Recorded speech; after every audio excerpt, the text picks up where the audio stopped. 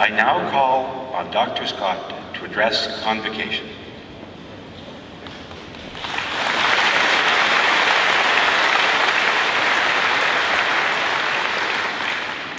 Thank you very much. It's obviously an extraordinary privilege to be here.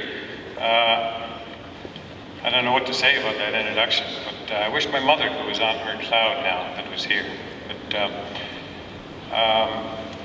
let me start by, of course, saying that it is not only an honor to be here, but it's an honor to be graduating with this inaugural class from the University of Ontario Institute of Technology. Some 22 years ago, I left that institution that is a little bit to the west of us called the University of Toronto, and was lured happily to the University of Victoria. And so it came to pass that I was there when the first UVic engineering class graduated. And they were an unusually bright, energetic group that, as I've watched through their careers, have had really extraordinarily successful and personally rewarding careers. And that experience has caused me to wonder why. And it seems to me there's something special about inaugural classes. First, they had the courage to chance a new school, and so, by the way, did the inaugural professors. And so, to me, it seems to make a good mix. So I really look forward to wonderful things happening from you graduates. By the way, and while congratulating you, I must acknowledge and congratulate your families. Sometimes we think parents, if they're able, sometimes provide money to have you here, but the truth is that they do a lot of sweating in their gut on whether their daughter or son are going to make it. Well, you all know they made it because they're here. They are graduates.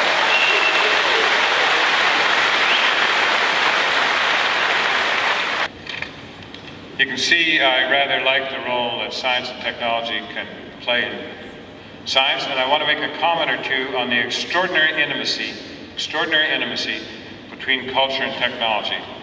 Take one example that you all know. In the last 200 years, lifespans have expanded from about 38 years to now a little more than 80. The life sciences obviously contributed. Nursing, Florence Nightingale, Dr. Lister, and so on. That led against the flight of infections. I mean, it's a fundamental thing to wash your hands after you've performed surgery, and so on. The physical sciences, and in particular engineering, also contributed. Take sewage, which used to run down streets, spreading typhus and the like. Engineers were the guys who came along, decided we'll put that underground in sewers. Think of the impact of that. As an example you might not have considered, I'll suggest the abolition of slavery. It was on the green of Glasgow. I'd gone for a walk on a Sabbath afternoon. I was thinking upon the engine. Thus James Watt in 1765 reflected on his idea of external condensation of steam rather than internal condensation of steam. And that, as everyone here knows, allowed the Industrial Revolution.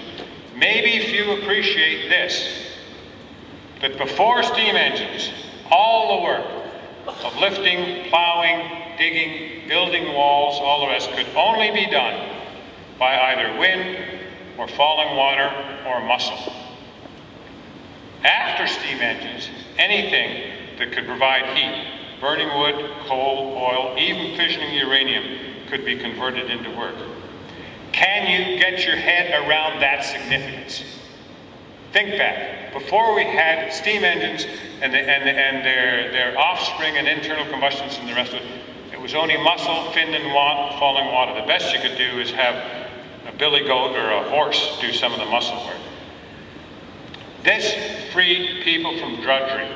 Fewer people needed to manually pick cotton or lift stones or dig canals or dig ditches. Many more people were set free to write symphonies and books, to design buildings and build buildings and highways and automobiles, to research the causes of disease, and to deliver health care on and on and on.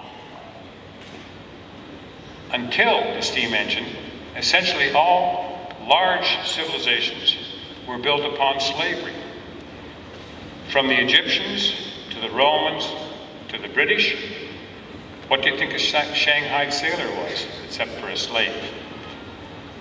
America started that way too, but then along came steam engines, followed by the steam engines kith and kin, like the internal combustion engines.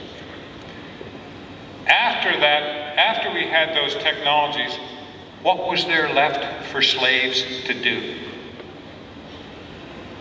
Most folks like to think the maturing of social values led to the abolition of slavery. I think the invention of steam engines had a lot to do with it and was the foundation. Now we begin the 21st century. Climate volatility, I think the greatest environmental challenge ever to face civilization is upon us. It's not a few degrees of warming that are dangerous. It is for example, the acidification of oceans, which absorb CO2 and threaten the phytoplankton that is the basis for all oceanic life. It is the rising ocean levels that will attack and ultimately overwhelm most of the world's large cities, because the majority of the world's cities live on coastlines. And it is the wars that will result as people and nations fight for survival. Today, in my view, those who would deny this risk are possess either a unique immunity to scientific evidence or a craven ability to distort it.